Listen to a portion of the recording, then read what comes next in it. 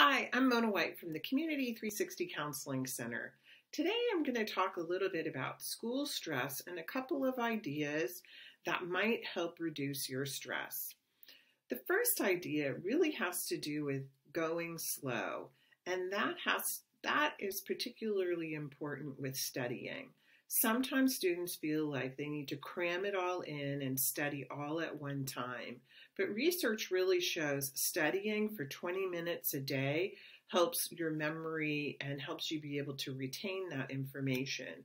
So if you have a test and you spread out your studying in chunks, you're going to tend to remember more information and have a lot less stress than trying to study just the night before. So in this case, sort of the slow pace, turtle pace is going to help you beat that forgetting curve. And then the second idea actually has to do with more of a race. And that is sometimes when we feel like we have all the time in the world to complete a task, we don't get things done efficiently.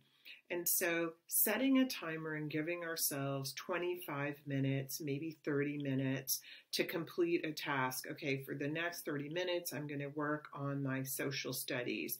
And then when that timer goes off, give yourself a 5-minute break to kind of chill out, regroup, maybe get something to eat or drink or whatever, and then move on to that next task.